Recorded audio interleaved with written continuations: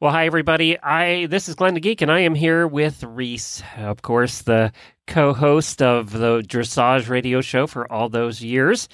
And Reese and I just wanted to stop by to give you a little look into our last weekend and also what is coming up for the Dressage Show. Hi, Reese. Hi, Glenn. How are you?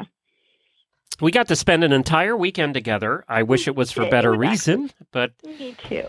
We flew to Canada and went through the worst airport in the world. It is ranked the word Toronto, worst airport in the world. No question, no doubt about it. And it's funny because I asked Jamie, whose husband is an American Airlines pilot, and she asked him today, what's the worst airport in North America? He said Toronto immediately. So, It's true. It's a terrible airport. Sorry, anybody who likes that airport. It's terrible. And both Glenn and I have flown a lot, and we got lost multiple times. Like it was. We're world travelers, and I mean we couldn't find anything. It was bad. Everybody was nice, but not helpful in the airport. That's for sure. It was bad. We couldn't find a car. I mean, it was a mess, but we did find a car eventually. So we went up to Guelph, and we spent all day Saturday with Meredith, Phil's wife. And we had a lovely day, actually. We did. We had a wonderful day with Meredith all day. We shopped. We went out and saw. A lot of you were asking about Phil's new horse. Do you want to talk about that? Yes. So Phil got when he was a foal, and he talked about her on the show. So we did. People asked, how Phoebe was doing, and Phoebe's great. She is. She's getting ridden by Fiona. So fearless Fiona. And she's doing well. She's walk, trotting, and cantering. We didn't see her ridden. We actually just kind of missed time-wise, but Meredith and I, Glenn stayed in the barn. He wasn't going out in the mud. I took one for the team and went out with Meredith. We went and got her, and she has a new blankie. And Meredith is also a rider.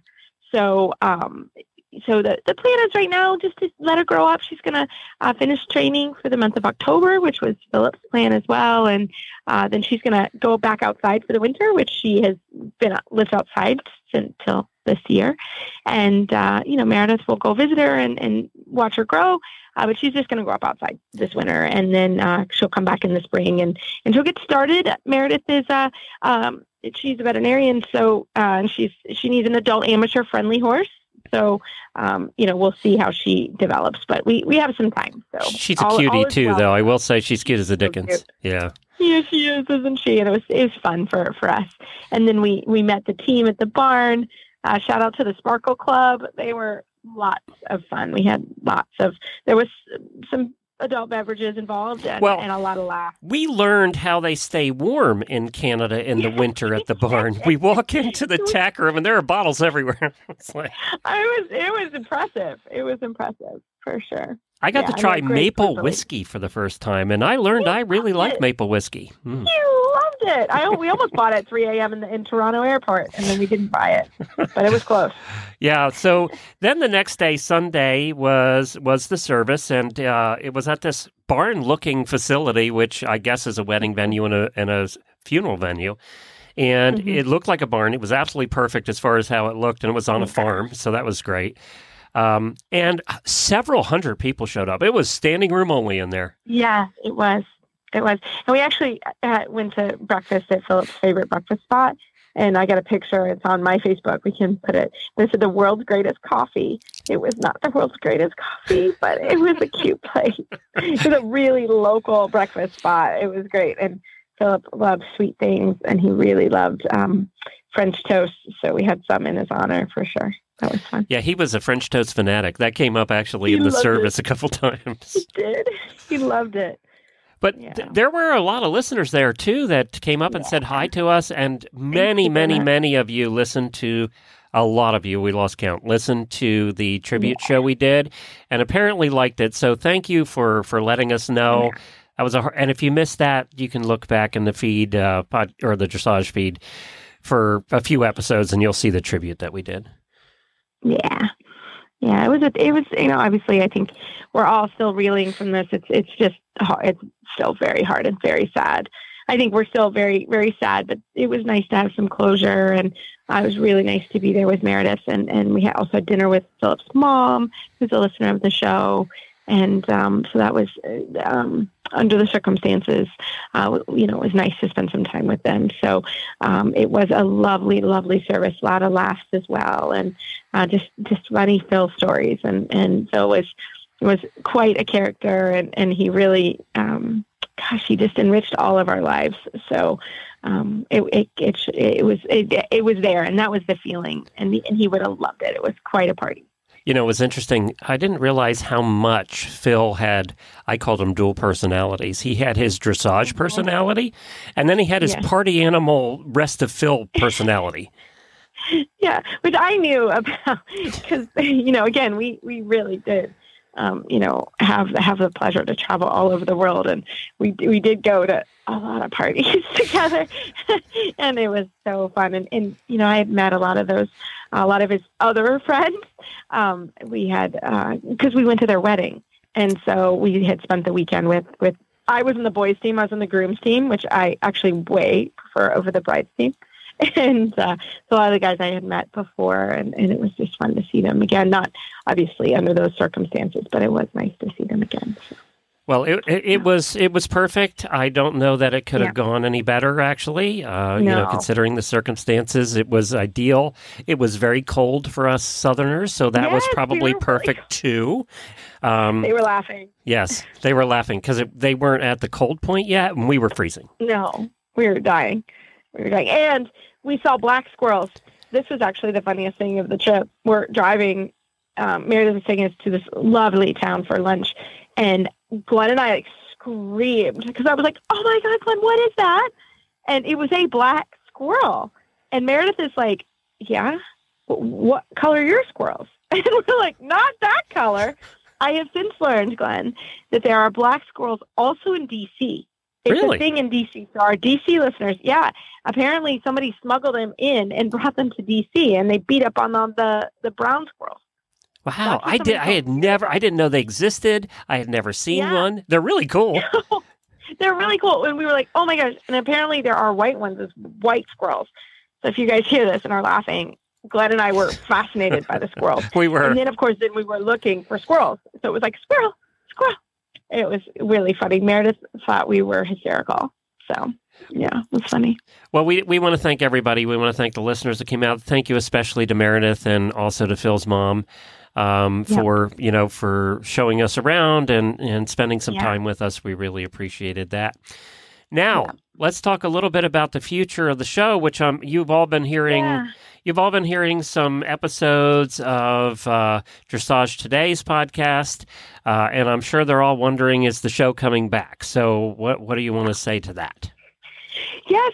So everyone's been so kind, and obviously it's so hard to lose. We joke Phil was my work husband. We were together 11 years, and more than most marriages.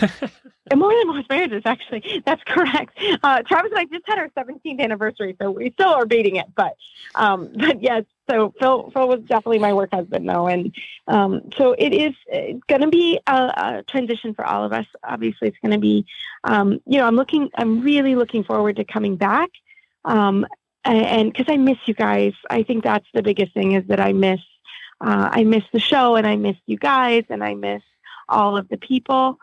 But I do want to come back. And I told that to Glenn. I said, I really want to come back. I can't sort of lose this part of my life too. Obviously I've lost one of my dearest friends. And so I can't. I think that's part of it is I love our community, and Paul, our producer, we still check in every Thursday together because we miss each other.